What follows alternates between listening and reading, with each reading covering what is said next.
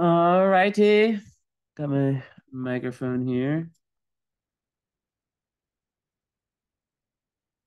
Used it for um, the combined readings I did with Haley, and I was like, wow, it just sounds way better. It sounds really good. Um, so we'll see if I continue to use. The only disadvantage is I usually use like just the microphone in these, which allows me to walk around, which I like to do. I kind of like to have that freedom, but I think I can literally go between them. Let's see.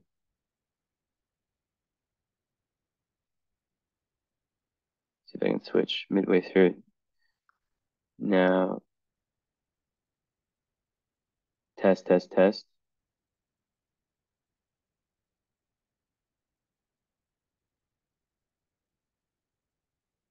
No. Test, test, test, test, test, test, test. Yes, this is good. Blah, blah, blah.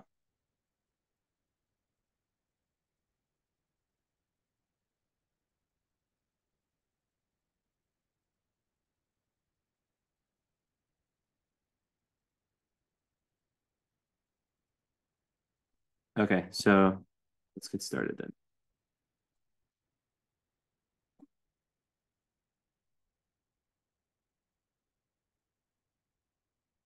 Yeah, the microphone sounds way better, so we'll stick with that. So let me um, get this pulled up.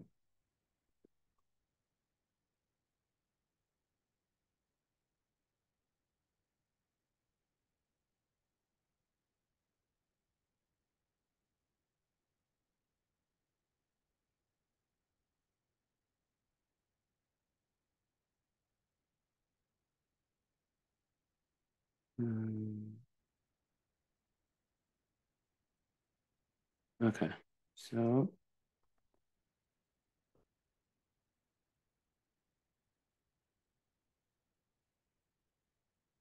maybe restart my program. Here we are.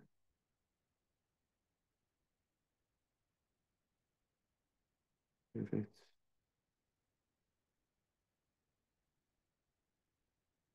All right. So I think I'm gonna go with no video so I can share. I like to do this thing where I turn the video off. I just show the chart for a little bit. I'm a random guy, you know how I mean. I just go with the flow of what I'm feeling. Um, Whatever will produce the best reading in the mood I'm in. Sometimes it's like full, just me on camera. Sometimes it's 50-50. Sometimes it's um, you know, majority like this. I just let it flow.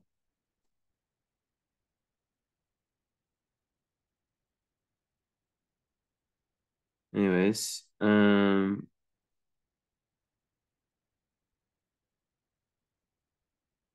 okay.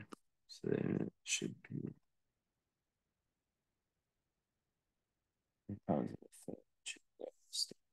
Okay. So,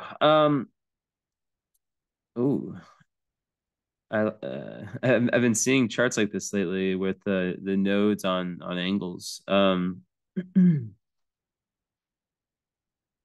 So you've got South Node on the descendant conjunct Pluto, um, which means that the South Node ruler is conjunct the South Node, and North Node in Taurus, conjunct the ascendant in Taurus, ruled by Venus in the 12th house. Okay. In Aries. And you're also Aries sun, born a few days after me. I'm the 18th of March to the 22nd, right after the spring equinox. And your moon is at 15 Leo. Get that Sag Mars conjunct Uranus. Love that.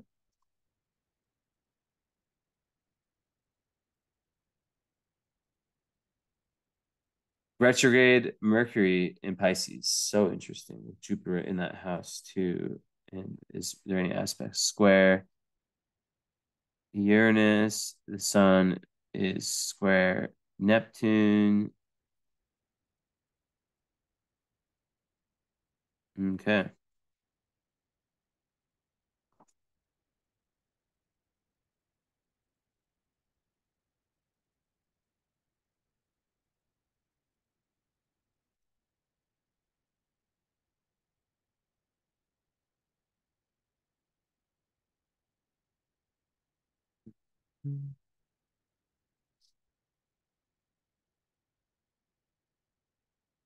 So it's 15 degrees.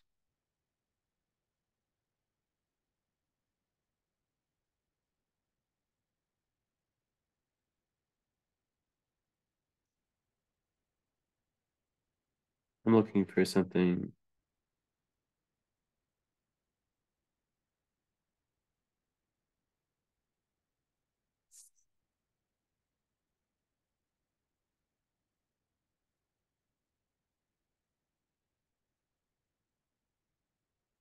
So yeah, anyone that has Pluto conjunct the you know the South Node,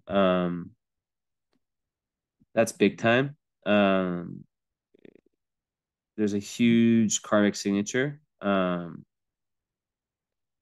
because it's Scorpio, there's this big unconscious kind of focus on, I guess, the deeper self. And a lot of the circumstances, it's very like a lot of the past life trauma shows up in the seventh house in relationships in this life that are very karmic by nature. You have all like so many placements of like having extremely karmic partnerships. The ruler of your Venus is in 12th already, and this is a very karmic chart just like by itself. I mean, having a 12th house sun, the nodes on the ascendant and descendant. So yeah, and then with squares, there's none. Um, but basically,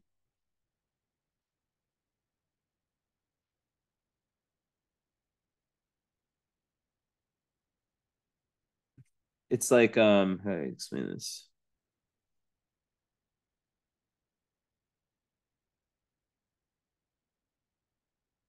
So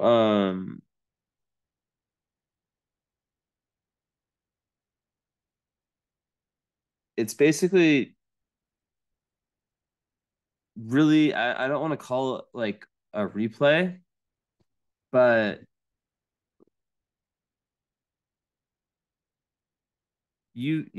taking on a karma like this is very difficult, right? Um, and I'm looking to see because I was like, I bet you she doesn't have any personal planets in Earth. You do not. So one indicator for me of an advanced soul is someone who doesn't have any supportive energy besides, I guess, yeah, I mean, your ascendant's there. So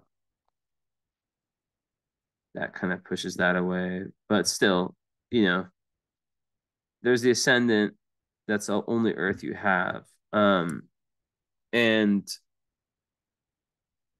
basically, Pluto conjunct the South Node. Yeah, there's a lot of reliving the karmic past. And there's also a high upside where there's like the potential for lots of prior life gifts or abilities, to be like you have like the real potential for like channeling and refining kind of latent abilities, that you might have around being like a healer, Scorpio, right? Like the mystic and all that. Um,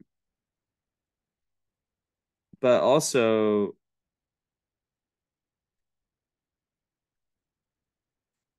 there can be some kind of, you know, block, um, some kind of past life trauma, right, with Scorpio.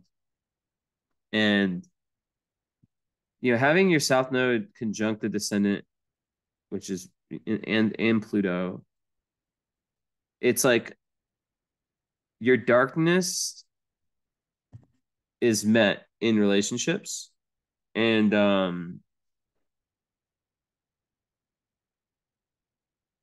and the relationships are very karmic in nature. However, so like a lot of like what comes up in partnerships gives you the keys to unlock what's ultimately, really, really the key kind of karmic healing, soul healing that's needed. If there's any kind of tendency, cycle, trend. Um,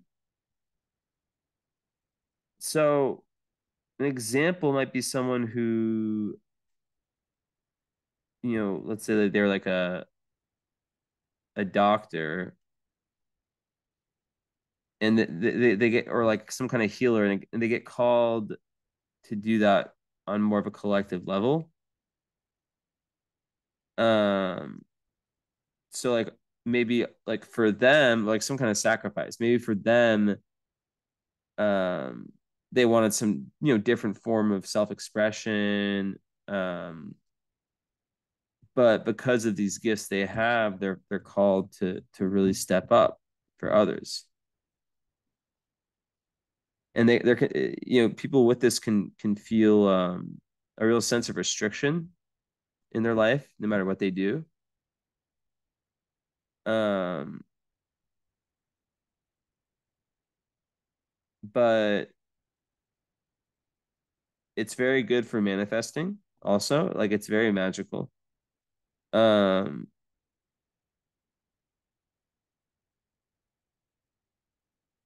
but really, it's we have to like kind of dig deep to like there's definitely like with Pluto, it's a gift, but then there's also a restriction brought forward from the current past, right? And there's just a lot from past lives that are playing out in your current life. Like expect 12th house sun is kind of saying that like a lot of the purpose of this life is to undo, or to kind of continue, I would say, a mission. And basically we'll get into that, right? um so yeah, but usually, yeah, it's like a mixture of past abilities and wisdom and knowledge, with also some, very critical restrictions and blockages and whatnot. So um you know at the end of the day, whether it's the more positive or negative side of that comes out, the thing that never changes is the repetition of past circumstances, right? Which will feel restrictive on a soul level regardless. And it's one of the most powerful signatures in all of astrology of karmic repetition, like Pluto conjunct South Node, right? um I also want to add to that because it's in Scorpio, it takes on even more meaning. And it is, and I know I'm starting with like the very deep karmic stuff, but I'll I'll make my way around, don't worry. Um the fact that, because the South Node is, well, actually, I purposely like make sure to not know anything about clients before. So the South Node, this, that's your karmic tendency, right? That's at least in with the karma you're dealing with in this life, that's kind of the been there, done that, right? Um, so Scorpio people with South Nodes in conjunct Pluto, I've been getting some people with this. And it's very rare, and lately I've been getting them, and this happens to me a lot. It's kind of magical about doing what I do. I don't know if other astrologers have this, but for me, I tend to attract, and it's also just so weird because I'm going to be honest with you. Your reading was not next. I chose your reading um because or your like I looked at my list and I took yours because simply everyone in front of you required me to go into my notes. Like it was like something it said something like, read Instagram conversation, revise this, and I had already started recording, you know, and to be honest, I just didn't feel like doing that. I just really wanted to start the reading. It's already late enough. Well, it's 1:20, but still. So, yeah, in essence, the Scorpio individual, South Node with the North Node in Taurus is here to try to find peace. And there's usually some type of like trauma that happens, right? Now, because it's in the house of relationships,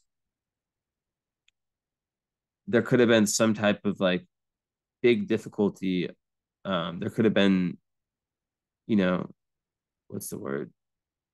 We get lied to. Um,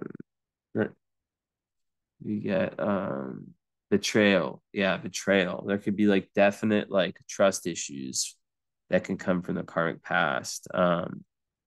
And with the eighth house Saturn also, that can make it really hard to trust people.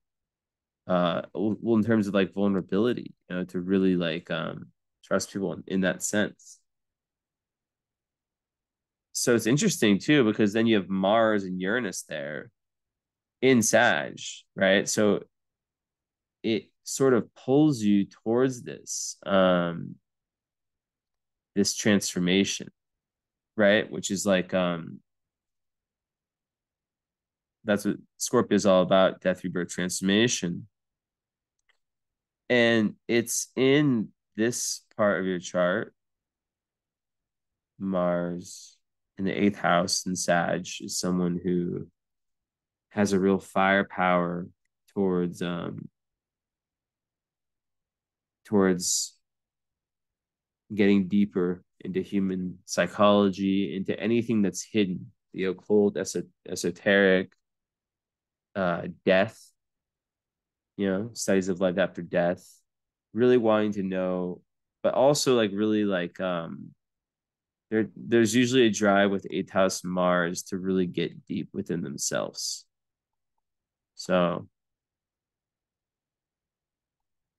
yeah. Now, the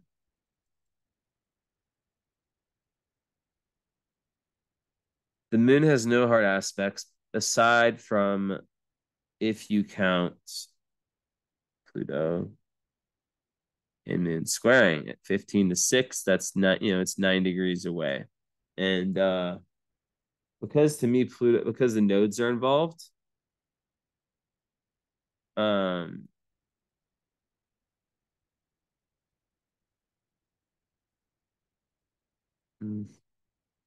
yeah, well, nodes are definitely not a part of it. It kind of, it would make a lot of sense if you had potentially, an early nurturing that didn't meet your needs, or where there was some type of like trauma early on. But because that's like a very far moon square Pluto, I can't really make that claim. We'll have to talk. Oh no, we don't. I don't think we have. If you get a follow up and do what most people do, which is get the fall. If they just get the reading, they end up getting the follow up and the current astrology, and I give like a big discount instead of like 530. I do it for 380. So you just have to let me know, and then we set a date and we meet on Zoom. and it's a long, I mean, it's like first hour or so is all about the chart, the natal chart, and then after that it's all about current astrology. Yeah, current astrology / spiritual alignment is the name I give it, because it gets deeper than just astrology. But a lot of early life dynamics can get projected into romantic relationships.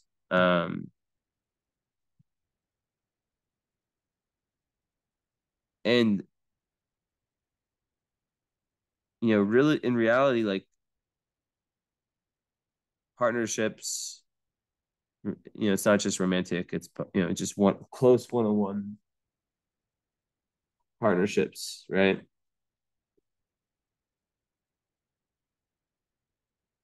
That is the key, right? That's like what gives you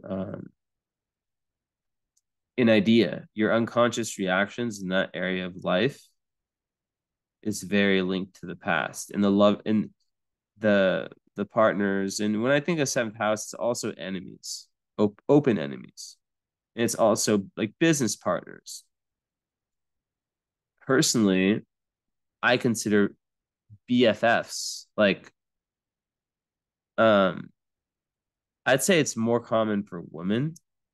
I mean, it definitely is, but I feel like some women are such best friends, right? Both single, and they're so close that it becomes like a seventh house relationship. It's not romantic, but it's one on one. And some of the same things can come up, right? But of course, the seventh house, is often looked at as the love house, or the main house of marriage and ruled by Libra relationships. But there's other, the eighth house also is relationship oriented. Fifth house has to do with that. There's a whole, yeah. So, anyways, um, so if there was like a kind of like overly domineering mother and some emotional trauma early on, it would have been done so in a way that perfectly mirrors the karmic the deep karmic pain that you're trying to overcome in this lifetime. So that's like the biggest thing so far, is that like the trauma that you feel. And I was just reading a beautiful article by Lotta where she was writing about relationships and how sometimes like even our parents, if we have like even if we have really bad relationships with our parents, sometimes they volunteer out of love and sacrifice to play those roles for us in order for our souls to grow. And it's just like, wow, you know. So Leo moons are sensitive, especially a fourth house Leo moon would have a deep attachment to home and to the past and to mother. And when they get their needs met, when they feel seen, where they feel special, um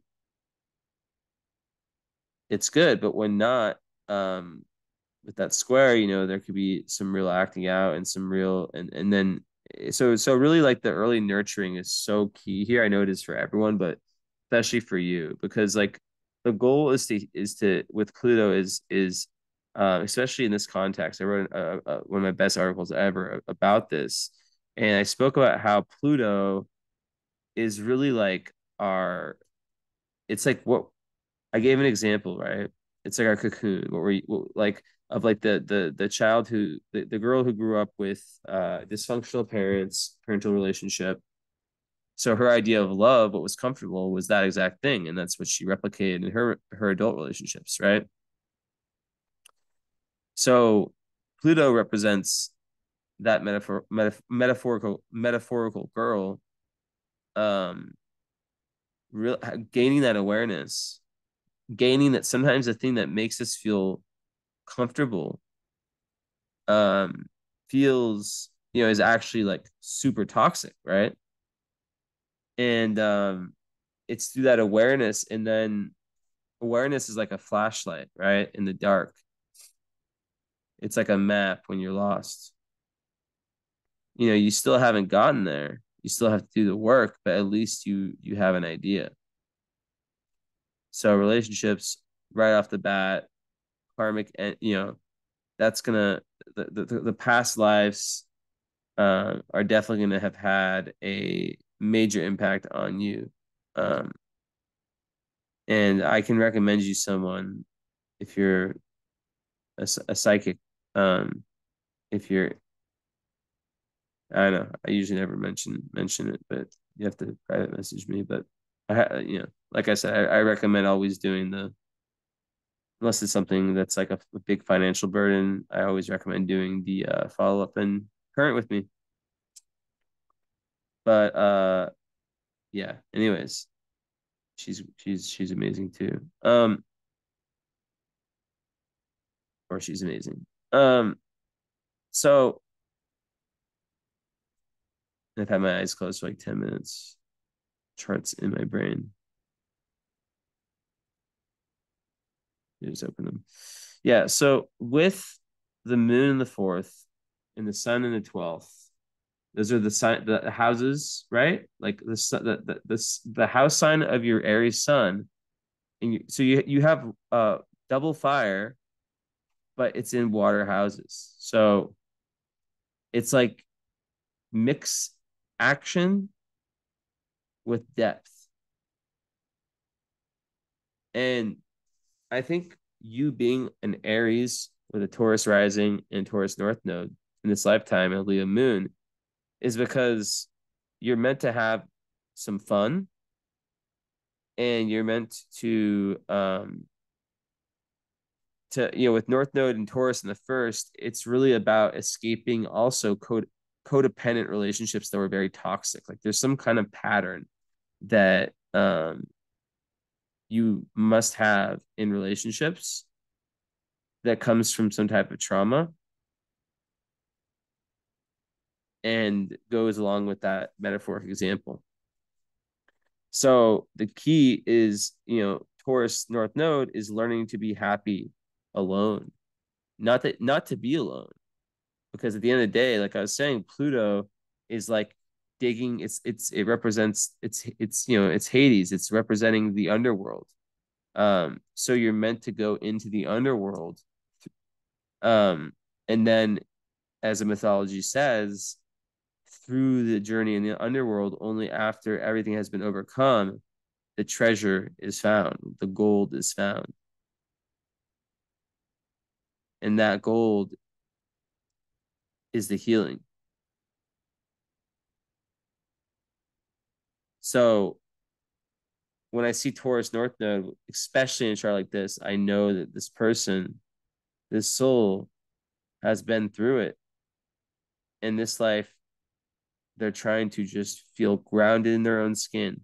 They're just trying to feel happy as an independent person where they don't need a relationship, right? Because when there are big issues, right, of codependency, there can be that tendency, usually associated with Libra, to cling on to people and to accept BS, because even the BS is better than the fear of, being alone.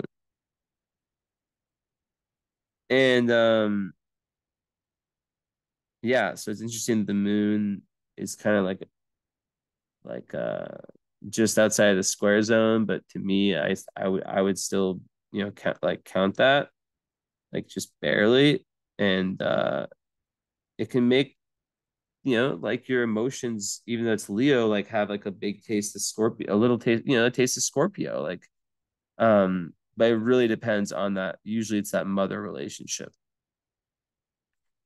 So if she was able to provide you with a lot of love, then that's beautiful. And you have lots of supporting aspects that would actually be good for that. But then there's the sun in the 12th. Sun is usually the father. 12th house sun people usually have, a father that passed passed early or just wasn't involved, what wasn't was either like absent physically or metaphorically or psychologically, something like that, or just a weak father, a father who had a weak influence. Now, of course, sometimes the son is the mother, and I've given up on trying to decide, or I'm trying to say when one is one. But yeah, um, I think with 12th house sons, like that's usually what it is. It's usually, you know, and then that could have created like a big attachment with the mother, where maybe maybe it's very much hard to kind of let go of things from the past. But that's where your Sagittarius Mars comes in, and this is a huge part of your chart because it's conjunct Uranus, which is like genius energy, right? And I mentioned how you're trying to remove yourself from the shackles of the known toxic and move into being able to be a person who is independent, grounded, and relationships just are becoming something that is an extra to you. Like it's not a necessity for your happiness. It's just something that, if you have one, cool. Of course, everyone wants a relationship when they've been single for a while. And then when they're in a relationship, they find reasons to complain. It's human nature, right? Unless you follow the advice I put out in my Aquarian relationship post, which probably write a book about one day, maybe not. I say it all the time, but I don't know if I'll actually write a book about that. But I'll talk about, just having space in your relationships is so important, right? 12th house sun, because you are one with the zeitgeist, with the undercurrents of the world. You feel everything so deeply, even as Aries, Leo, right? Because that's your domain. And to have all three water houses activated is speaking to those elements of the unconscious self playing a pivotal role in this lifetime. With Pluto being so involved, unconscious drives need to be understood. That's why depth therapy or something, you know, things that get you deep, get you deep to your own unconscious, parts of your behavior and your self that you're not aware of potentially, right? That's where the healing is, the awareness and the work around that. But yeah, like the Taurus is heaven on earth, at its highest. So it's Venus ruled. Venus in 12th, you have the chart of someone who could benefit so much if they basically sacrifice their life in some way for service. Not sacrifice is a big word, but by being selfless and really, as an Aries, that's the sign, of the leader, right? And in the 12th house, you could be someone, it could be someone who has both qualities of intuition and is in touch with the collective unconscious, and also just very psychic in general, or very very intuitive in general, but then also has some level of personal power and assertion. Now the thing though is that the 12th, can be a dangerous place. It's square Mars and um, Neptune, so it's square that Sag. Um, but one's but they're all on fire though, which to me makes the square a lot less powerful. Besides the but the, the Uranus one is also, or the Neptune one is very powerful, and it's in the ninth house. Your Neptune, right? So the personal planets are the big three: Sun, Moon, Ascendant, and Venus, Mars, and Mercury, right? Those are the conscious parts of you. The outer planets are Jupiter's kind of in the middle. Those are more karmic, and what matters about them is less their sign. They do have a function, but less, right? It's where it's their house placement and the aspects they're making. So to have Neptune square Sun in the 12th can make one a complete and utter demonstration of self-sabotage and cycles and not realizing. And when it squares Mars, it can make the person have like issues around ego and anger, where they can, especially in Aries, right? So the stellium, I mean, having, those planets in the 12th in Aries can, it can bring up issues. It can be that the house of repressed energies. And with Venus there, ruling your north node, it's through that deep dive into spirit, into your spiritual journey, which, every human has their own spiritual journey.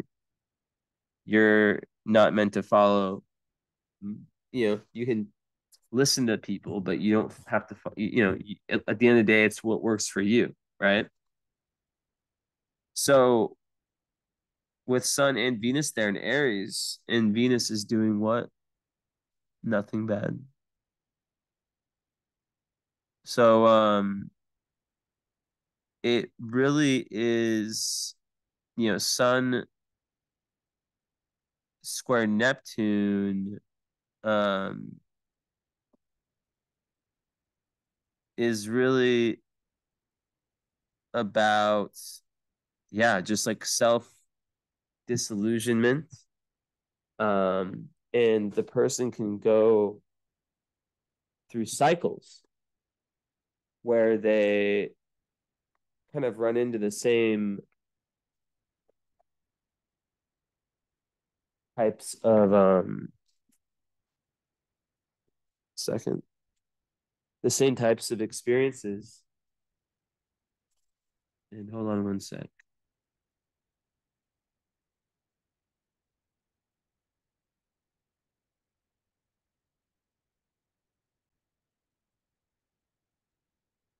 All right, I am back. So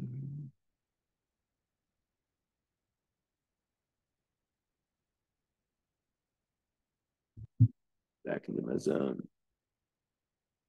Well, I literally paused for like 15 seconds. Um, so anyways, like Venus is conjunct Eris also, so there can be, a real volcanic energy in love and in relationships, and um it can create someone who likes to be alone and who likes to go after certain types, but when they get them, sometimes these scenarios can be a little bit like hard to understand, because they'll like go after someone, female or male, get them, and then like want independence when they have them. Um,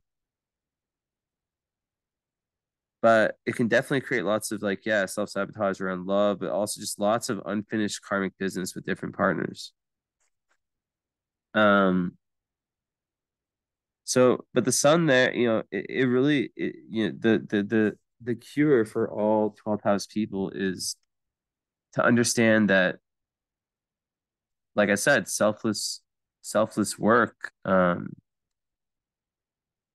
is the key. It really it undoes the difficult karma. Um, Especially if the work is in one of these very, these areas of talent, right? You have all this fire in that, with the Scorpio South node, that's the past life mystic also. Perhaps you were a witch that was, crucified or something like that. Um, But I get a lot of like, yeah, like the relationship stuff and how that has to be resolved. And then that, so the reason that you're an Aries, Leo in this life is because those are two signs that are very much about action, fire signs. Um, Aries is the first sign. So it, represents a new beginning. And,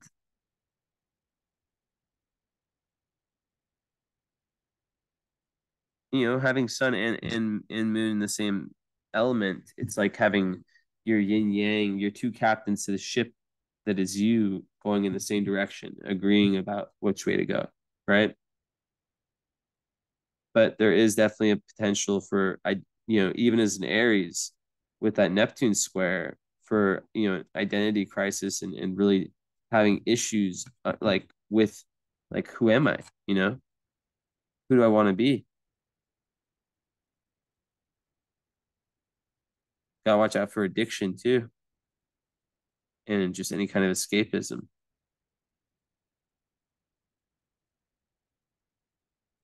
But also, the Sun Square Neptune person could be a guru, it can be a spiritual teacher, a spiritual legend. Uh, it can be someone who takes the higher energies of those two and is extremely compassionate warrior for truth and for for a cause that they fight for as an Aries, right? Because they recognize with all this intuition what's wrong, and the fire can give them the ability to go through with it. And being a Leo moon, it's fixed fire, so it's like you're able to start. It's fun energy too. Leo moon is able to, especially when it's you know trining both Uranus and Neptune, especially Uranus, right? I meant to say Saturn and Uranus. Um, like Esther, it's kind of like smack in the middle because Saturn's basically is on Antares too. Wow, it's basically 10. Uranus is 22, and the moon's basically 16. So it's almost like and Juno's right there. So it's like there's an interesting pattern where the midpoint of Saturn and Uranus is Juno, and then the moon lands on that midpoint. So it's like these two, the middle is like basically right here, and then uh, this is 1557. It trines that position. So what does that mean? Well, Uranus and Saturn are two conflicting energies. One wants liberation in the eighth house, and it wants, you know, excitement in that domain, and it gives intuitive downloads and flashes, and it's the psychic, the mystic, and the person who has access to all, to it's nice to have Uranus in water houses. But Saturn, until your Saturn turn around 29 and a half, it could have made you really, really afraid. There could have been some very deep unconscious fears, probably from the past life stuff, right? Um, Often it's fear of intimacy. The eighth house is very related to sex, right? Getting close, very, very truly close to someone. Um, Shy in that department, potentially, right? So the Saturn there can also financially it can push back inheritances or anything related to money from other sources besides yourself until after the return. And you have Chiron the second and Black Lilith in the second also. So there is some karma around money. We'll see what the stars say about that. Fixed stars, asteroids. But the key is to align yourself with spiritual values and find the balance between um, spiritual and material. To not, you know, because like at the end of the day, Taurus is about security, so that also counts as financial. Um, but really it speaks to that second house Chiron, which oftentimes does not feel good in their own skin. Now, this is the amount of my clients that have Chiron and Gemini is incredible, right? And the reason is that they're often people who are actually extremely, extremely intelligent and extremely, this is a very interesting part of your chart. You know, they're just very misunderstood growing up. And because they're young, they maybe get put on some medication. I don't even know. Like they get inside their head the idea that their way of thinking or that they're not smart, that there's something flawed with their thinking. But yo, you have Mercury in Pisces retrograde. So Mercury in Pisces, I have that, but mine's different. It's direct and it's part of a Kazemi, so I kind of don't have it. Kazemi, don't worry about what that means, but I basically don't have it. But I am a Pisces sun, and what it's doing, you also have Jupiter there, which is really really good for that's great for money too to have Jupiter in the 11th. And it's great for these larger than life goals that take like a lifetime to complete. Like a lot of times it's like people with that like they really with your midheaven in the Cancer in Capricorn like they it really takes them until later in life or after like different phases, right? Which is the eighth house is about phases. You have Mars there, right? So I have to get back to my point of what I was saying before, but I'll kind of making a little detour with the money stuff. Is that with the Gemini or with the Mercury stuff? Yeah, I'll circle back around to the Mercury, but basically, Pisces Mercury is like amazing. It's like you're extremely artistic and right brained. But with like the more like you could be like a brilliant artist or like high philosophical abstract concepts just make sense to you ahead of your time in thinking, and it squares Uranus, of course. So that's that. I opened my eyes to see if it trined Uranus, but it squared it. So we'll talk about that in a second. Let me finish where I was with this. So basically, this eighth house is about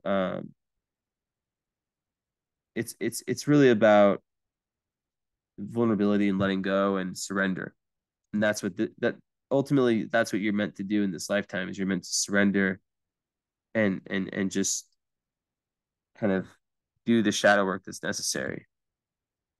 And with this trining your Juno, first of all, that speaks once again to how these very karmic partners are going to help you in this way, right? I believe I would take a guess that there would be one or more than one karmic partners who are specifically aligned in this lifetime by their energies and by who they are to you karmically to help you get past this thing, this Pluto energy, South Node Scorpio that we talked about. Um, Now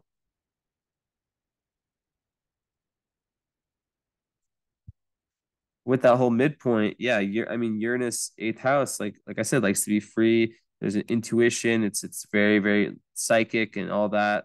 Um, but Saturn, it's kind of like real push and pull.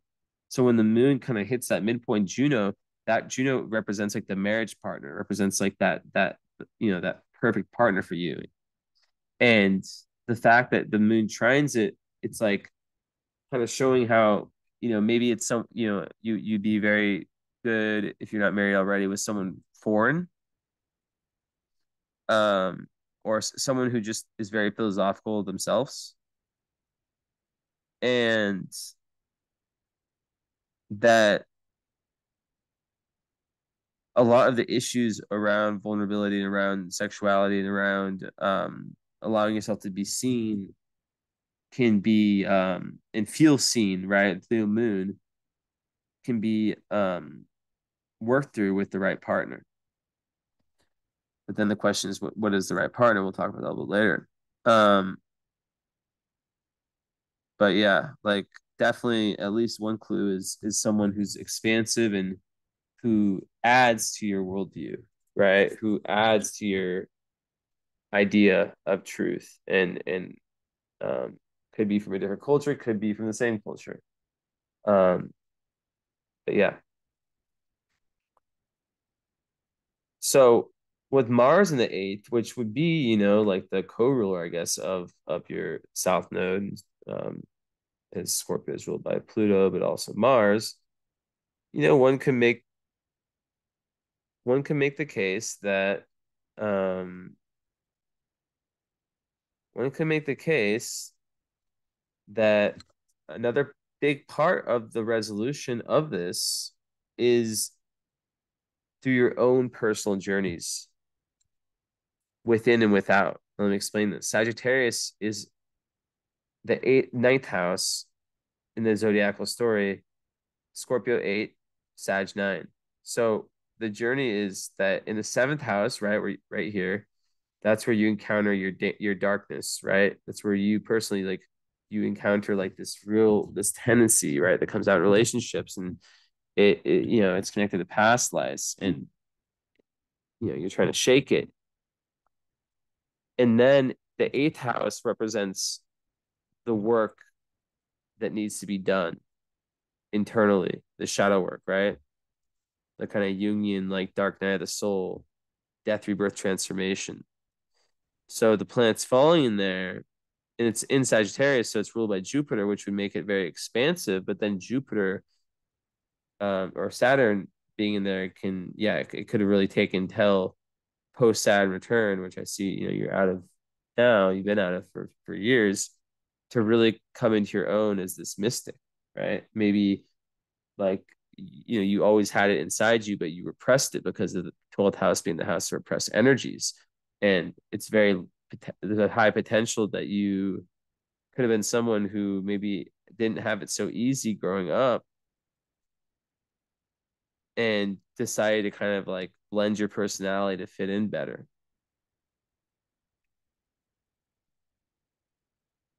So with with Mars in Sag, you're meant to travel. You're meant to have this major push towards traveling physically and traveling metaphoric or like and or physically or metaphorically. Right now you're traveling metaphorically as an example, right? It's reading, it's increasing your awareness, right? I hope it is.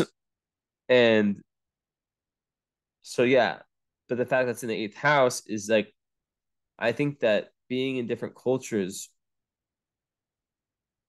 um would be something, or just like trying on different philosophies and all that would be kind of like a real, it would really push you into the areas of healing that you need the most. Um,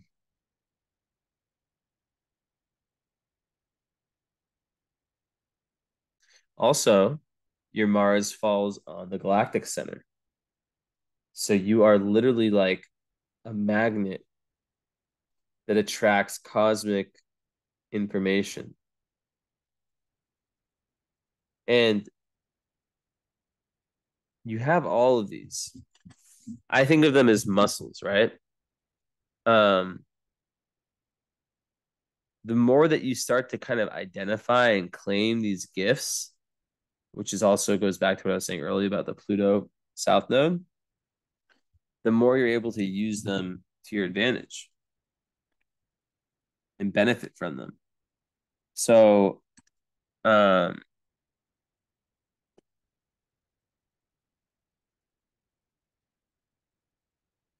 so basically,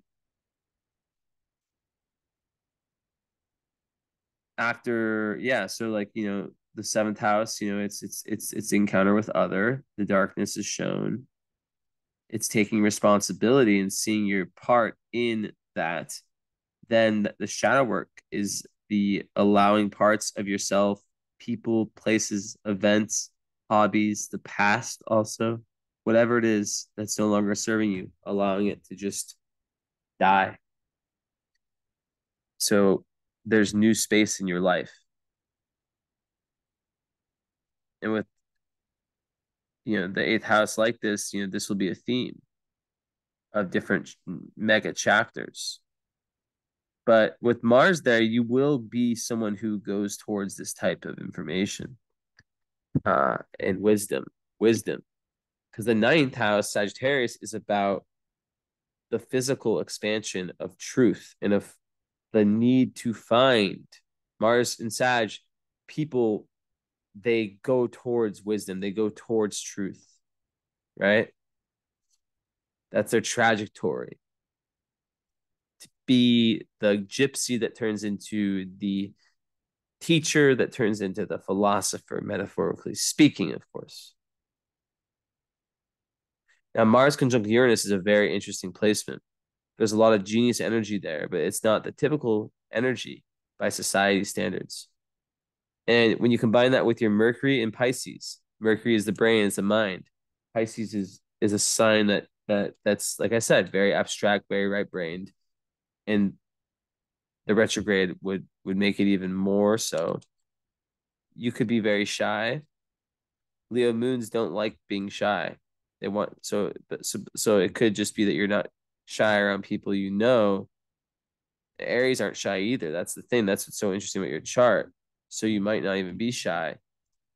You might just over, and this that does get better probably past Saturn return also, into your adult years, but growing up there can be lots of ruminating, lots of overthinking, and lots of shame, and taking on emotions that are not yours.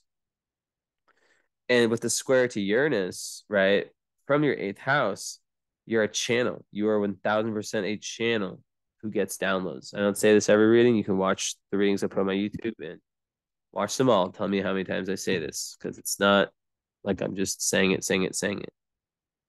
So, Mars and Uranus, at this point, we're talking about someone who, or excuse me, Mercury and Uranus, someone who was very ahead of their time growing up, but maybe even their own parents, who maybe your parents had a good relationship because your sun and moon are in both the same element, but that's not always foolproof, but could be. But the main one being your the sun with Neptune, in Placidus, maybe that would fall into the 11th, but it'd be limit. So overall,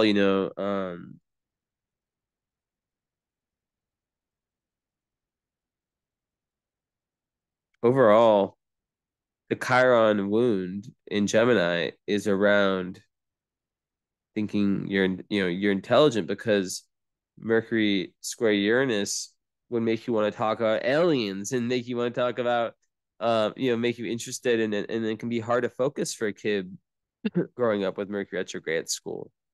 You know, um, they can be super intelligent, gifted, but just like the way the system is set up is way more Capricornian, and they do better maybe with more abstract, more artistic stuff, more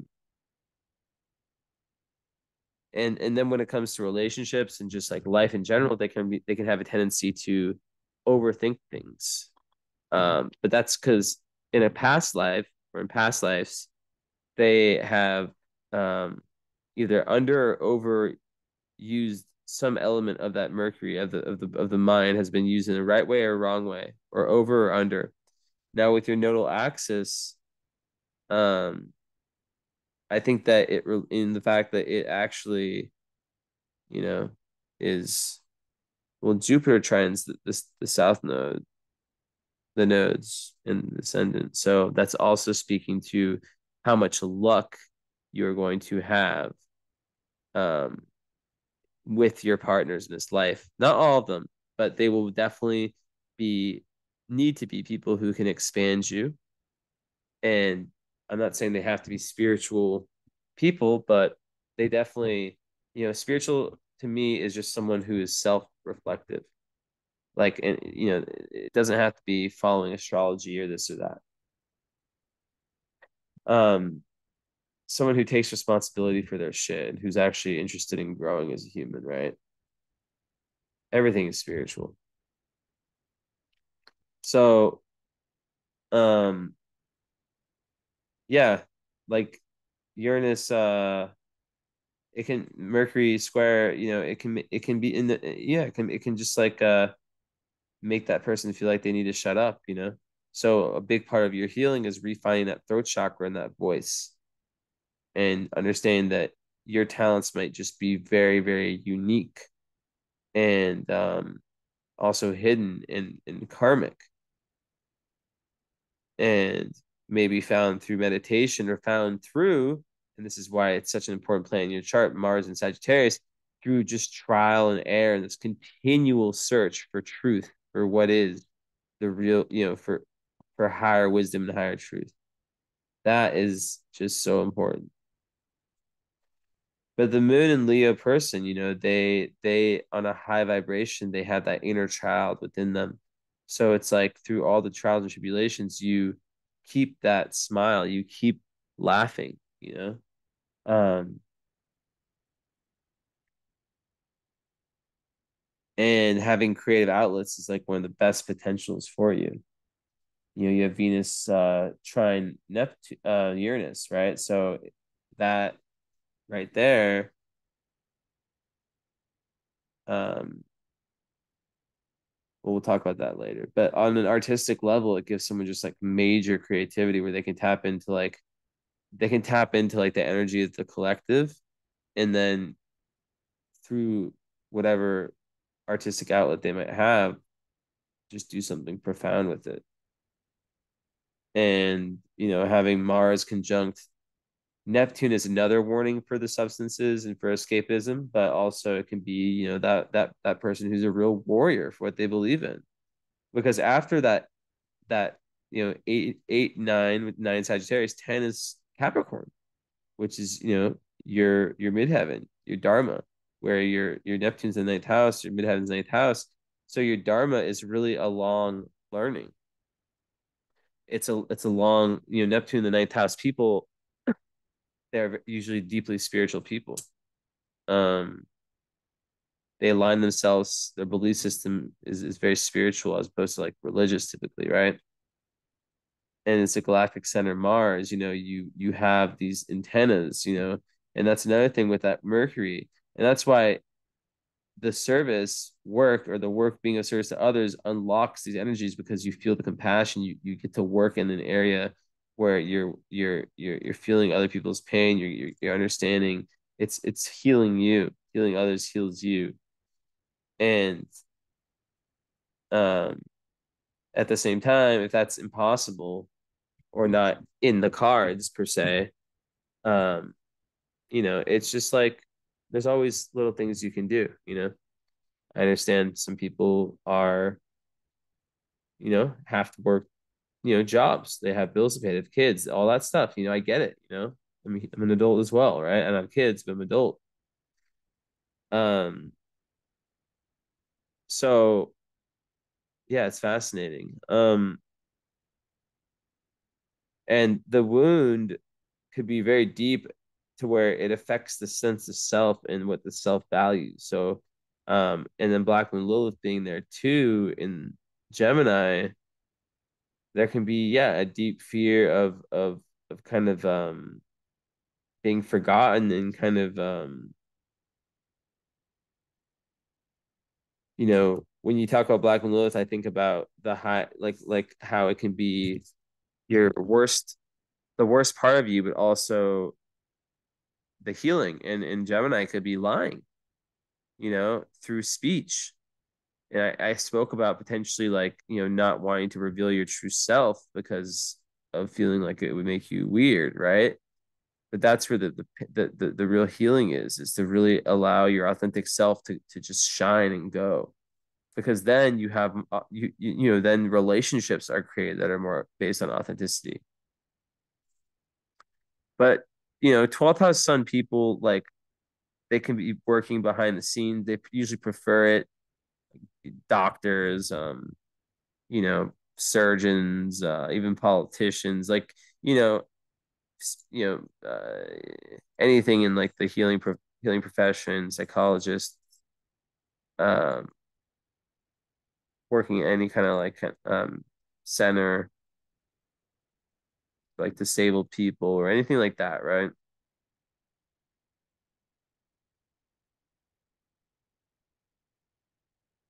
I've had my eyes closed, and this is like magical. This is my new thing.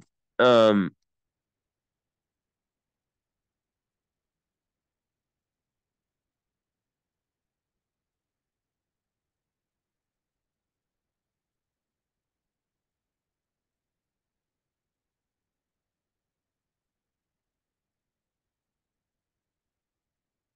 but there's so many gifts, just the moon trining, you know, this whole block by itself is just like amazing. And then it trines Venus. So you have a grand trine, what's called, right? Venus, moon, and I guess it would be Saturn or Uranus, whatever one you want to pick. But the closest would be, well, 16 and 16. It's like basically the same, right? But let's call it Uranus because I think it might be a little bit closer, but barely. It's very marginal. So that grand trine is a talent. And when it's Moon and Venus and Uranus, that is a psychic as fuck. Grand, like, just Moon is intuition already. Venus and Moon is just an amazing trine to have. It makes me think that the relationship with the mother is quite good. And then to have it, trine Saturn and Uranus, and that connects as a grand trine. The thing about grand trines is that you can't overlook them. They can be overlooked easily as talents. It's karmic talents you develop through past lives. So they can be overlooked very easily, right? To where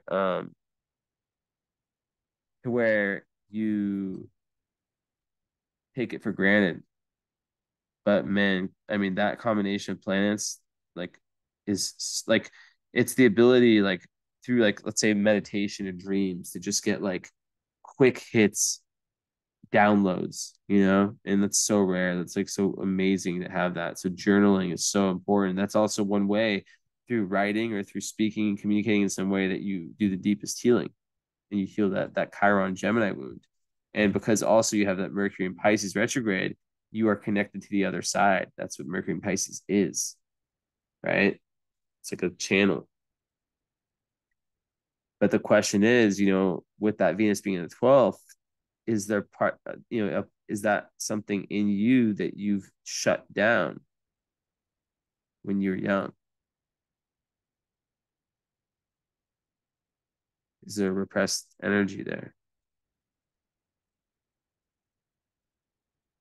But overall, like, it's going to make the person very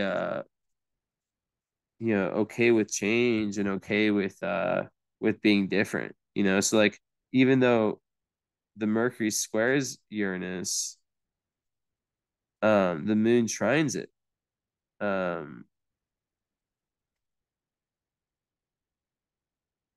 so the moon trines it, and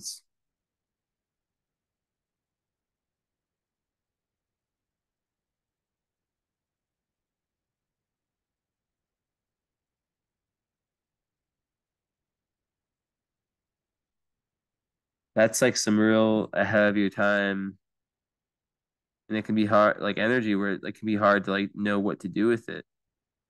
and maybe early on it was just too much to handle, and just kind of came out wrong, and people maybe labeled you weirdo or just feeling misunderstood, all that. So yeah, but like I said, all hard aspects are meant to be overcome. And so with the retrograde, you like with the karmic story I'm seeing now, um, let me see one thing.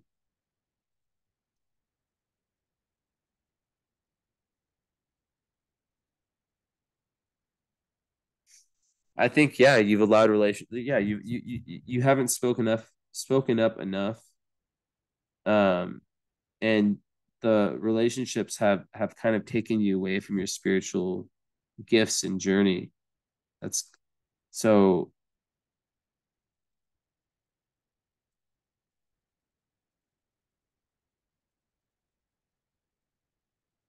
that's something that is so massive that it's taken lifetimes of, of most likely failing this aspect of the karmic journey. Um, I don't like to use that word, but karmic repeat, right? And not the whole thing, but this aspect. So that means that there's a lot of resistance, but that also means that the soul is so advanced that they're taking on such a hard part of their personal karma in this lifetime. But it's not all, yeah. I mean, like the more you can get in touch with the unconscious forces and anything mystical, the better.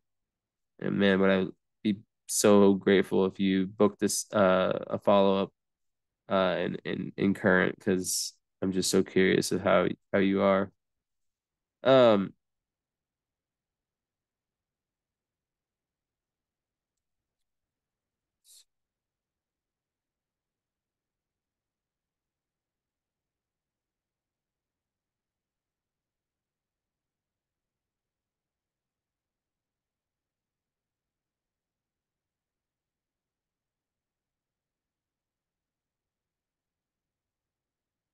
okay.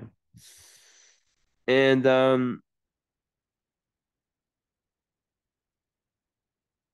yeah, so there's always this kind of battle with Jupiter square Saturn between responsibility and expansion.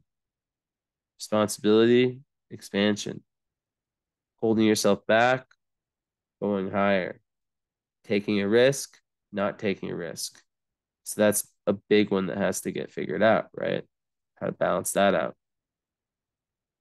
Aries Sun, though, you're here to be a leader in some type of way, right? Even if it's a very different. I don't see many 12th house Aries Suns, but most definitely the mission is very, very important. And even if it did fall into the 11th in like classes or something, um, it would just speak even more to that collectivist kind of love of humanity, and just more to that desire to change the world in some way, and to have some kind of bearing bearing, like some kind of like major life purpose that really assists in that.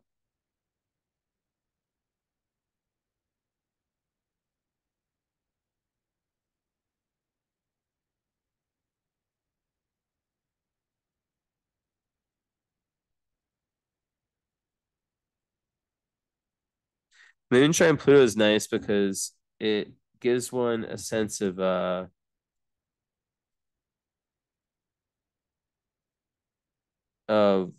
emotional security, I think. Um,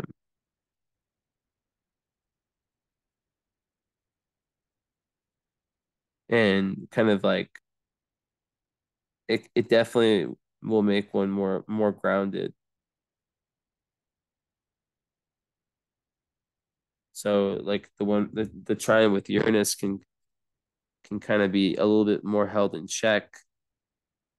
Um, it just speaks to this other theme of like, you know, back and forth of kind of like crazy movement forward and then being pulled back. But like ultimately, this is a huge part of your chart that I'm getting to about to say right now, is that by having there can be so much frustration to be a Aries Leo, like of all signs, right? In the water houses, because so much of your life is related to your free will and or to fate, excuse me. And it can be so frustrating for people who have that because they want to, you know, control things and have things work out in their way, mind over matter, but then they just get met with that same kind of like shit. And with the Neptune square, like I said, there can be that cycle of and identity issues like who am I, you know? And if you don't go deeper, it can lead to real escape, potential issues with escapism or just not feel or meaninglessness, you know? So this is the real karmic push to go deeper and deeper and deeper. So with the relationships, first of all, like the moon in Leo needs someone that's going to be fun. Fourth house, you know, there's probably an emotional need for family and to start a family. So I would assume that you would want someone like that. Ceres and Virgo also in the fifth house would speak to like feeling very nurtured by that kind of like Leo creative, fun, inner child energy where you can kind of be like your silly self all the time. And part of fortune in the fifth, you know, it's speaking also Ceres in part of fortune in the fifth, like in Virgo, it's like you're create when you're in your creative bag, like per se, when you're in your creative self, when you're fully in your creative genius and letting go of societal standards of you, that's when you are in your biggest flow state. And Vertex in the sixth in Libra makes it, I'm not surprised at all because that's your doorway to higher awareness. And it's through very balanced and diplomatic and fair relationships that you see that. This is one of the one things I want to stand up. So I'm going to switch.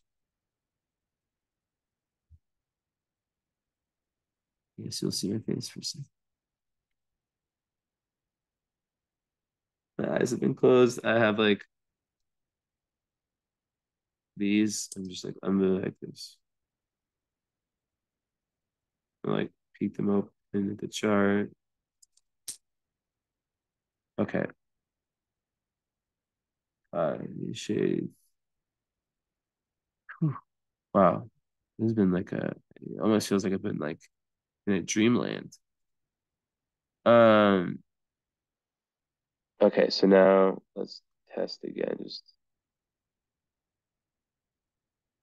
test. Yes, you hear me well. The quality's still good on these.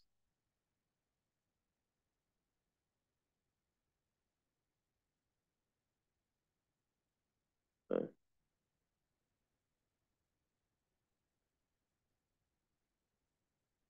Sometimes you need to stand up, move around, move your body. Um, yeah, so I mean like I love like you have so much psychic energy, so much intuitive energy. It's like ridiculous, you know? And I really just I pray like just not I pray that you found that and that you weren't I mean like that you feel what I'm saying and that like that Aries in you is like understanding that like anything that could have been labeled as like weird or whatever is truly okay. I just lost connection because I have to use my hotspot still in June. It's February for these readings. Okay, share screen. So yeah, I was just saying like that. Yeah, it's just like it's very very special. It's not like everyone has like these placements. The 29 Vesta in Aquarius. That's 10th house. Very very deep commitment to humanity and to working.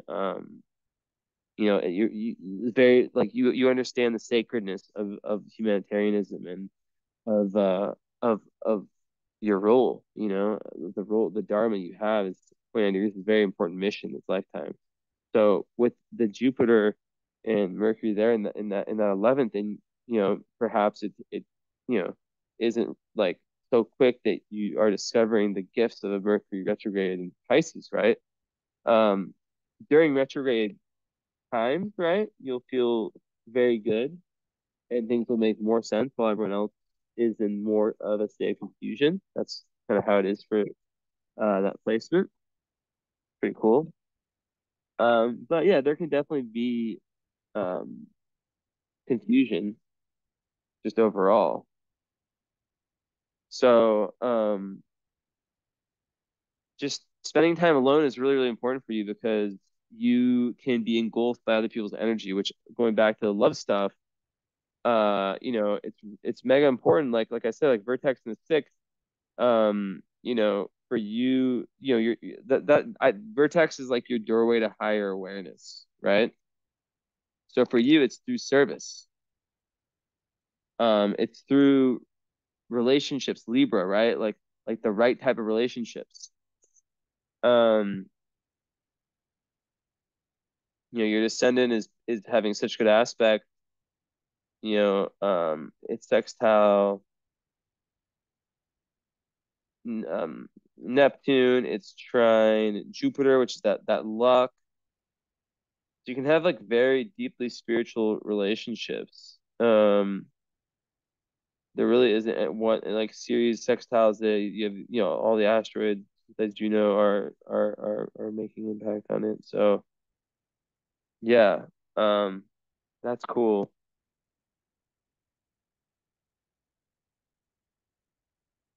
So you know, being like the more balanced you can become, the more you can lean into that Taurus like consistency and reliability, feel kind of being the same person day after day, the better, right? The better for you, and the more growth. So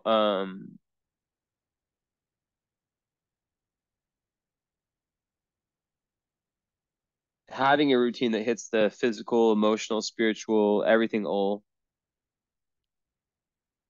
and a day by day where your work really reflects, like I said, midheaven in Capricorn with Neptune there, where you're truly learning, maybe compassion, but also like Capricorn midheavens, they do want to have success. So my midheaven's in Taurus, right? So it's like um I'm an astrologer, right? So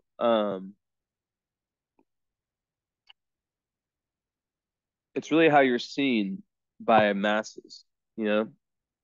And Capricorn, you'll be seen very like authority, right? A real authority. And yeah, so the really, high vibe Libra, right, which is balanced, diplomatic, where you're having good communication, everything's fair, peaceful, loving.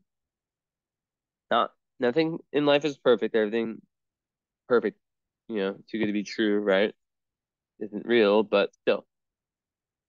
And yeah, then the whole seventh house, we talked about that, right? It's just like the importance of overcoming that karmic tendency, whatever it is.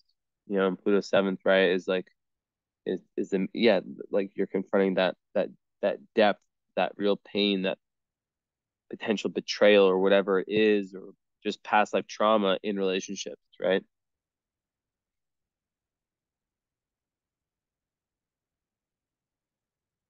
So I think that yeah, the partnership, like having Mars and Leo Moon, like I said, the playfulness and also like that it's still that fairness, that fun, but like that fairness, but also like sixth house, or like eighth house is like that depth, right? And then being like a 12th houser, you need someone who can help move you towards that north node, right? Um, it's not about a sign or any combination of signs that doesn't matter in astrology. Like I do compatibility readings, I love doing them, but any like a lot of I just shared this article that a lot of like is a beautiful article. Like any combination of signs, like even the worst composite in synastry like can work. Nothing can't work. So, that's nice. Um, but yeah, you're gonna want your career to really reflect, um, like you're gonna really want a dharma, like a career, like I hate no, not a career. I just like strongly dislike when I say that. Uh, your outer life mission is really meant to bring you lots of wisdom and compassion, um, which in service, like, would be ideal. Being of service in some way where you're making the world a better place through you're contributing in that sense, right? That is what your soul is yearning for with this chart. That's chart is a chart that's asking to do to like, to help and to learn something that, because Capricorn likes to be respected, but to be useful also as midheaven. And the Saturn ruled midheaven, it's the boss, and of course Saturn being in the eighth, people, someone who can help lead people through their transformations. And also eighth house Saturn, one thing I didn't talk about is that um it can make someone live a very long life. Um, it can literally extend life. And Mars and Uranus together, which I didn't really talk about, also is a very dynamic, ingenious aspect, right? And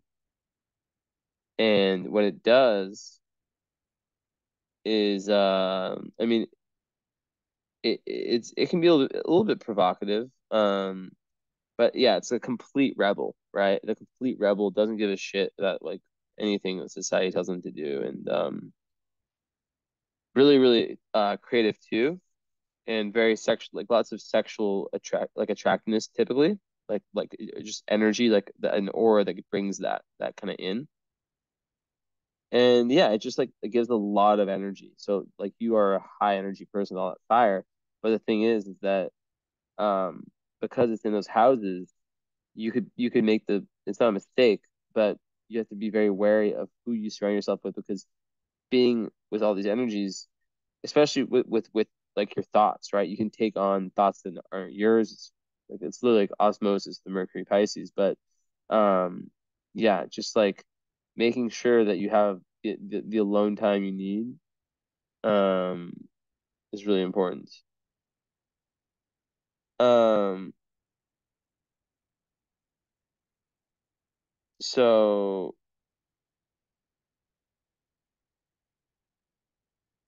yeah, it kind of makes like the rebel who wants anything unusual, kind of follows their rules, and so much. It's like a very volcanic explosion, right? Like bursts of like this energy. So having like it's very goal directed Mars, right? So the more you can focus on whatever your goal is, the better.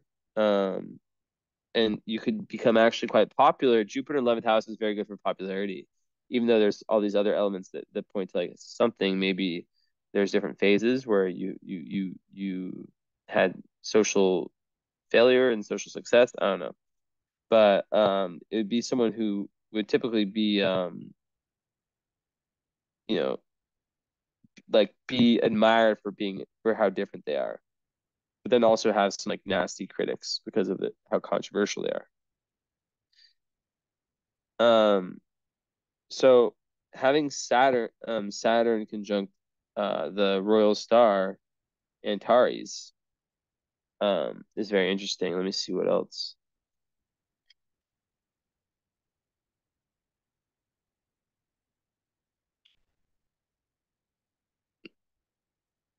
Yeah. So one other thing before I go into that is like the more that you can become in your body, yoga, like um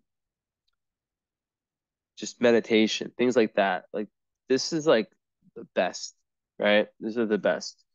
But to make sure that you're not lying to yourself also is very important. So Yeah. Okay. So with Antares and Saturn and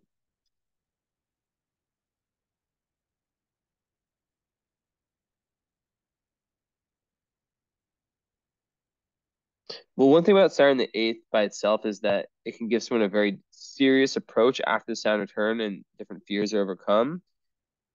Um, Towards like studying the occult and esoteric and all that. And with that past life Scorpio energy, you can have this real obsessive like when you go for it, you fucking go for it like 1,000%, right? Um, but Saturn and Antares can be a difficult one. It can make someone, quite materialistic, and sometimes dishonest. And there can be trouble through enemies. It's not the best placement, but and then Saturn retrograde also is another indicator of kind of reliving a lifetime or like kind of a karmic do over. But then, oh, you're lucky. Yeah, it's so close.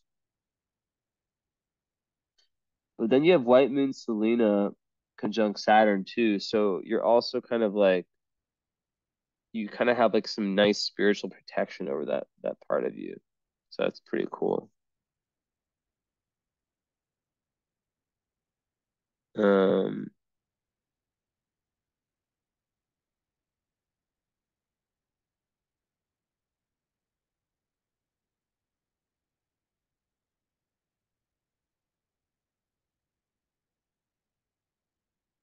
that's Vega.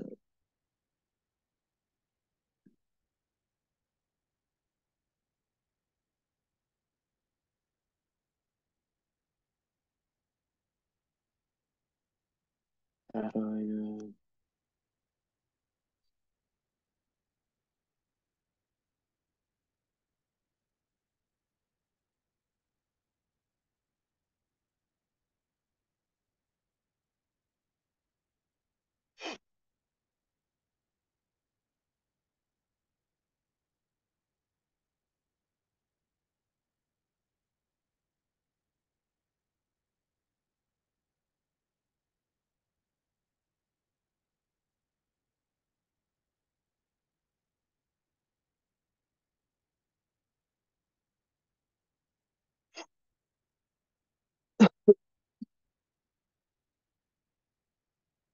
Mhm.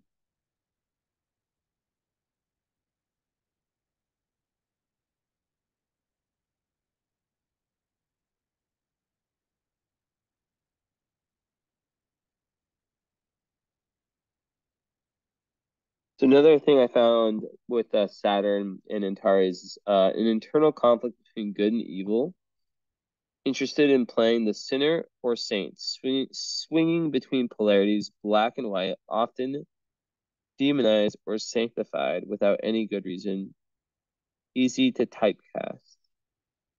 It says, example, the Chernobyl disaster, Oscar Pistorius, Lady Gaga. Hmm. Let's see. Oh, and there's a Pope Benedict 16. Hmm. Interesting. Anyways, um,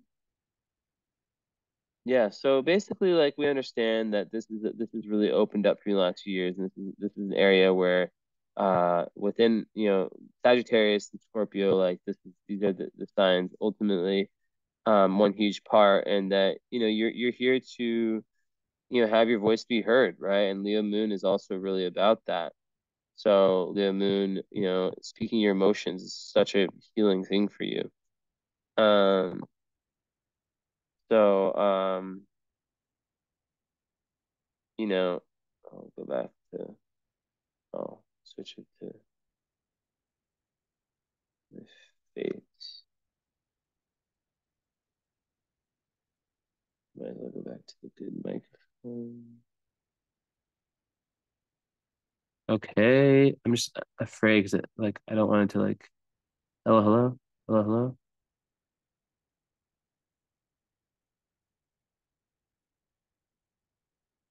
Okay. I just don't want to like switch back and forth and then suddenly it just stops working.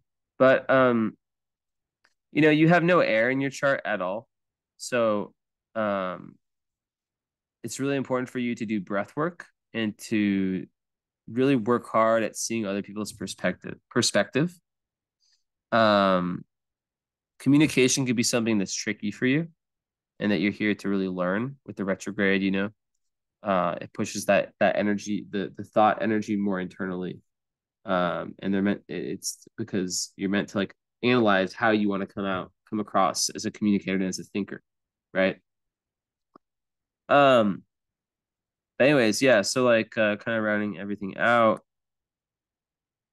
you definitely also um with the 11th Jupiter, it creates this kind of like ever widening circle of friends. I have this in Placidus, and like I always just like would move from one place to the other and just meet friends, is always really lucky. And also, yeah, like goals and visions, like I said, are very important in your search for meaning. And you can be a very good leader, inspiring big groups of people, and work really well in them. But the thing with Mercury in there is that they should be spiritual groups, or groups that are rooted in compassion. As the energy of these groups, you can get lost in that, right? And Mercury Pisces people, like, sometimes, yeah, they need to really spend time alone. 12th house, that's where like the deepest energy comes from, the deepest kind of realizations.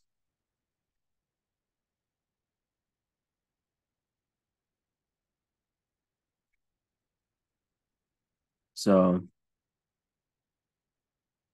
yeah.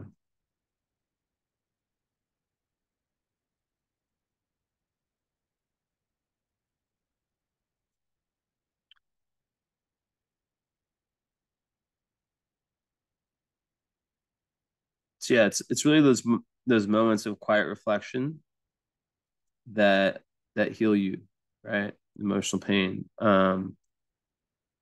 and and also connect you to the psychic world. But like the fire can be very frustrating in those water houses, and there's that big need for surrender, like I keep saying. So yeah, as much as you need, the perfect partner would be someone that is exciting.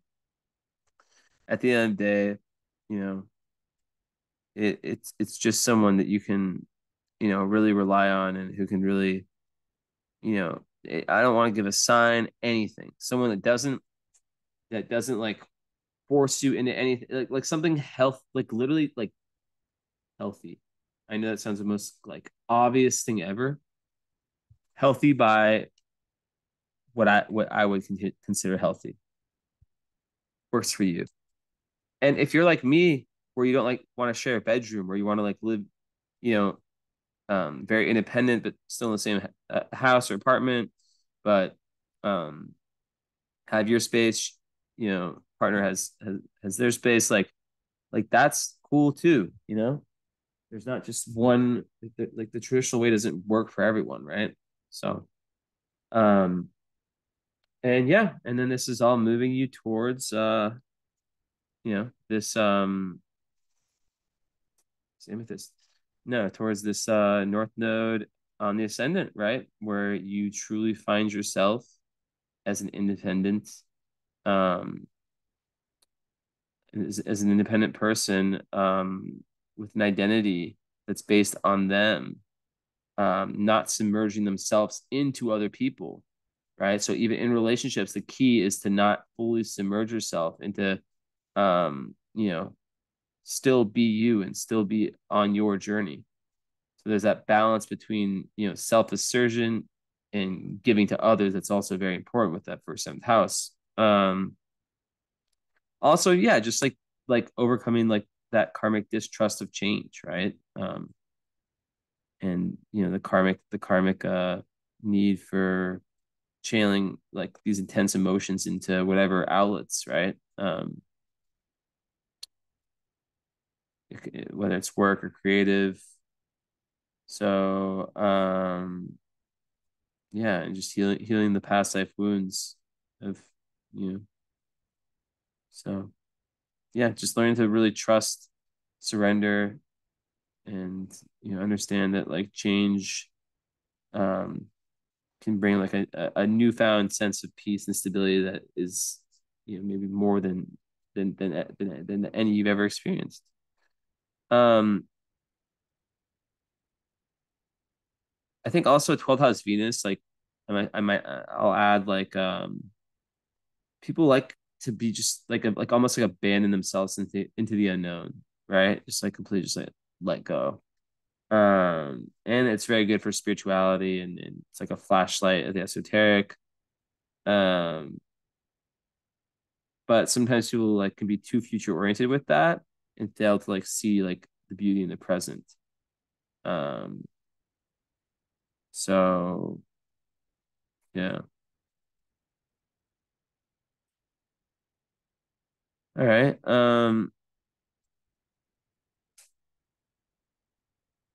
Let me see one thing.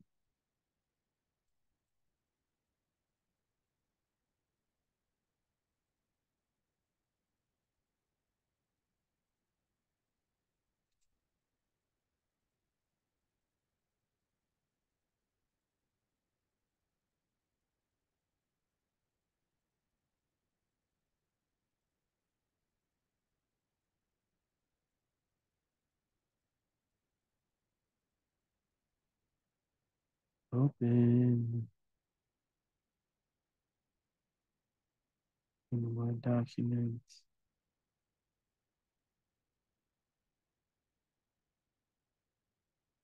So yeah, your Sappho conjunct Neptune is really, really good for um like it helps a lot in like the whole creative process and desire for romantic sexuality.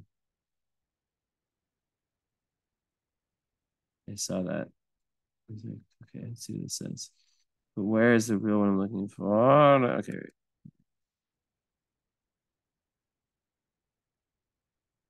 Yeah. So like I was saying earlier, like with the Gemini Black Widow, there's yeah, often like a fear of rejection, right? So like I said, there can be like that being terrified of other people's opinions, wanting to fit in, and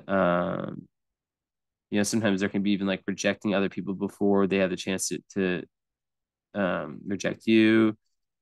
And yeah, it's just like the struggle with defining your own individuality.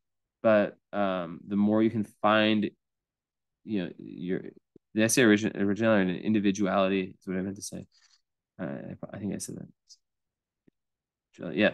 So it's about being original also. Like and sometimes like yeah, just like making sure that you're doing things because of you know of you, not because of some other influence. And just like not focusing on other people, which I think that Mars Uranus really helps you with that. And always asking yourself, like when you're doing anything, like, am I doing this for me, or even unconsciously, is this for someone else's approval, right? So besides that, there's also Palace in the third in Cancer. That's a really intelligent placement. A Palace in the third, someone who just really wants to acquire knowledge, really good for communication skills, and just original ideas, and very intuitive. Palace in a water sign, it's like the third eye is open, and you can kind of rely on your emotions and your intuition to kind of guide um, your thoughts, right? And it also can make you a very great empathetic listener. So yeah, and good for like keeping up relations with like your family and having good communication with them. So yeah, and then mm,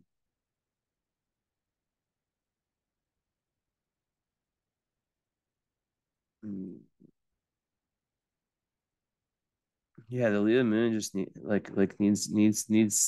that, it needs love, but it also needs to have some fun, you, you can't be with someone who's just like so serious all the time. I mean, you could be with anyone, but probably like to. You never know.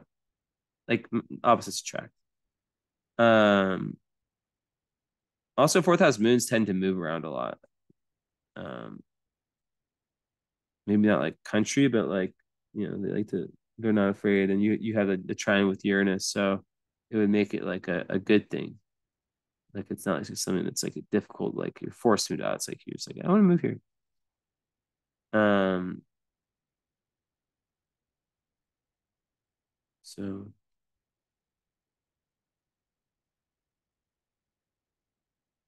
it's also really good to for fourth house moon to live by water. You Missouri. I don't know if you're in St. Louis. I think there's a river there. Uh, and that can really be very healing. Uh, very healing. Also, even like um, fourth house moon could do very well in business and real estate. Um, okay, talk about this, talk about that.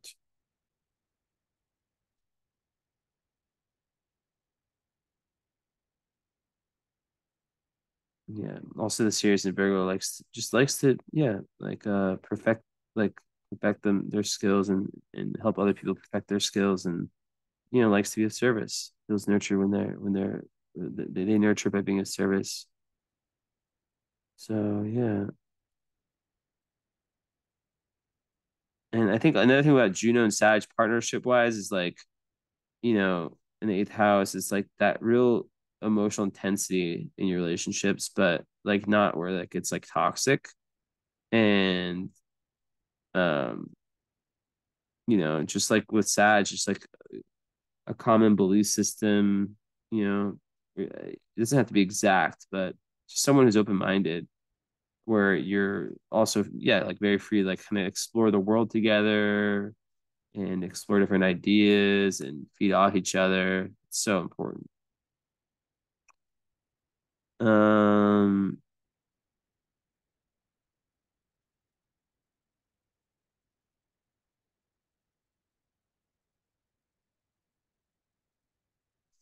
so yeah, one key part of your chart is defining the values. It's like a constitution of you, defining that, um and then speaking about it. Okay, let's see here.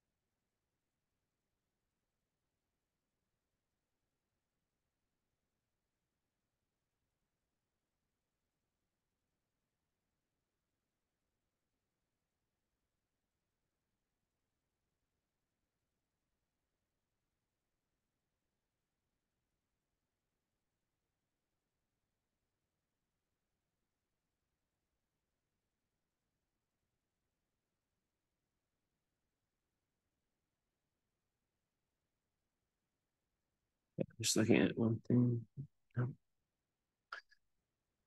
Didn't see any out of bounds plants. Okay, so it's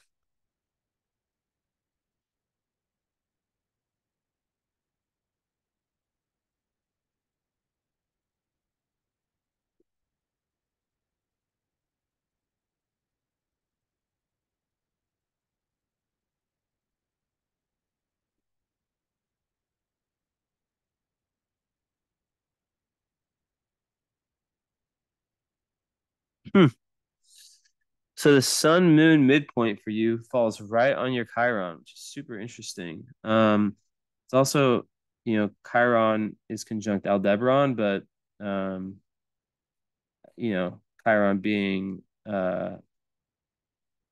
you know, there's not much information on that.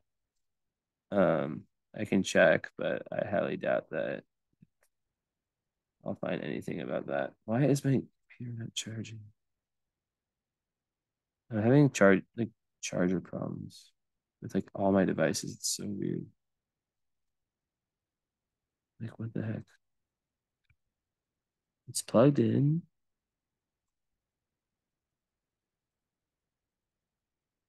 And stay white.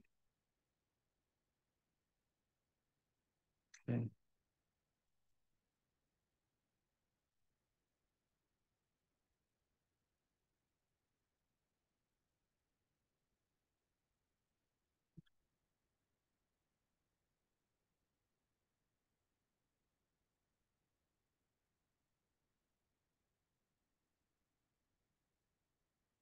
Let's just see.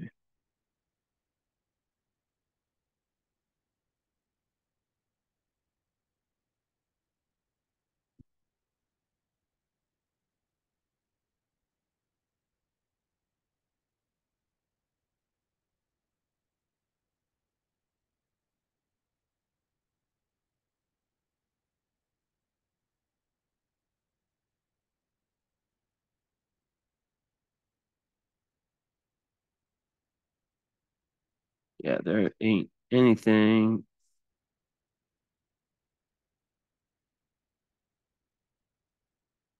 But yeah, the sun midpoint on your Chiron just speaks about how like the coming together of your personality essentially is through you becoming a healer, you becoming that wounded healer, you going through the healing journey, and then being someone who can bring value to people's lives through the value system you create in your own life, um, and your own healing journey being inspiring, karmic healing. All right. So anything else? I don't see much. Nope. Nope. Nope. Already talked about that. That. That.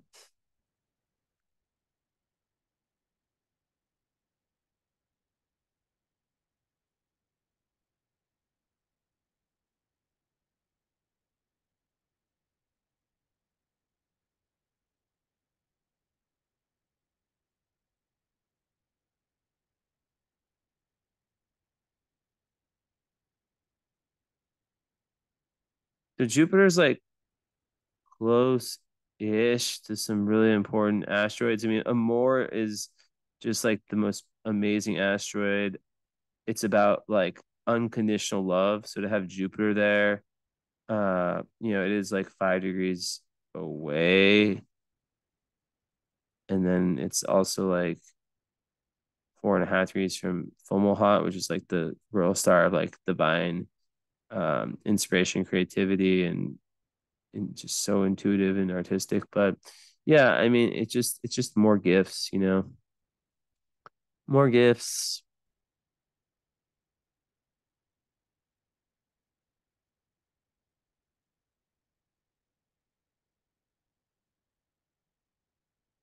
And then a more, yeah, like a more, yeah, it's just yeah, just gives you that unconditional love for all that is. And Eris on Venus, and you have Urania on Venus, close to Venus, which is the astrology.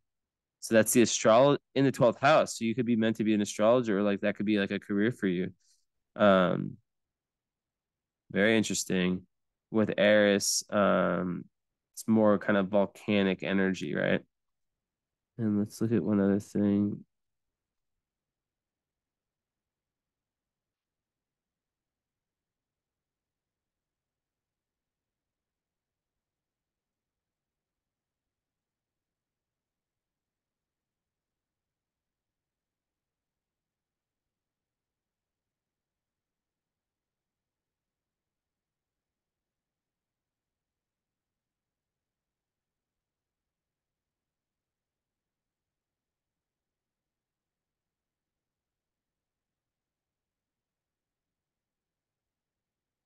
I have no idea what asteroid Isis represents. I'm just being honest.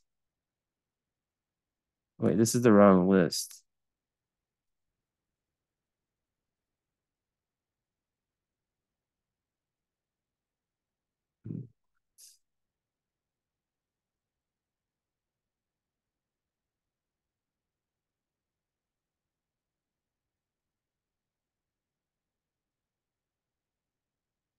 But I mean, I would assume that it would speak to energy of Isis, and it's right on your midheaven.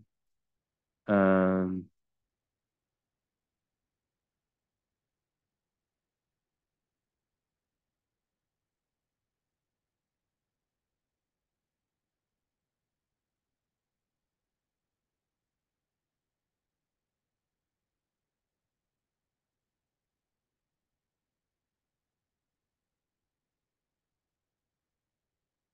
let's see. Oh, I found something.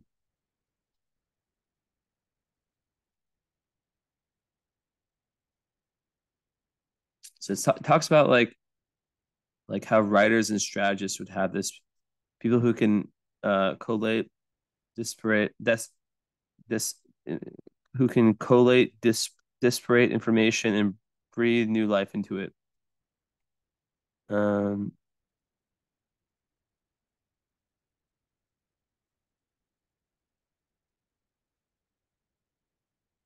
those who have a career in the occult and astrology would find Isis very useful to have in their charts because of the strong Mercury and the ability to divine a coherent message from many different symbols. Isis probably carries with it some chance of fame, judging by the amount of stars he has promising renown. Success in writings, and certainly, yeah, interesting.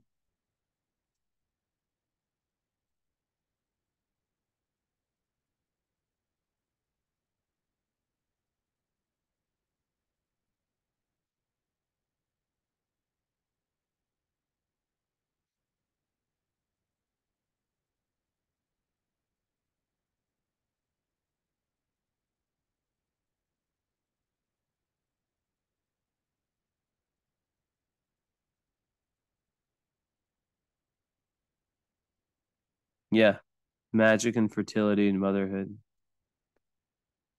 Also, the protector of dead and devoted wives.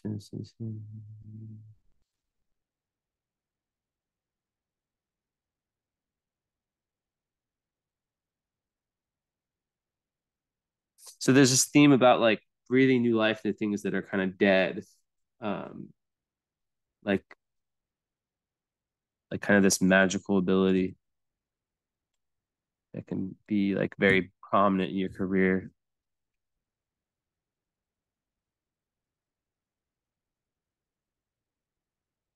It's also about resurrection, reassembling, remembering. Ooh, so you could have some connection to Isis, maybe because there used to be like spiritual cults back in ancient Egypt and whatnot. So it's interesting. All right, well that is it. How long did I go? 2 hours exactly. Well, I had a nice roll of like one or two that was like 130, but thank you.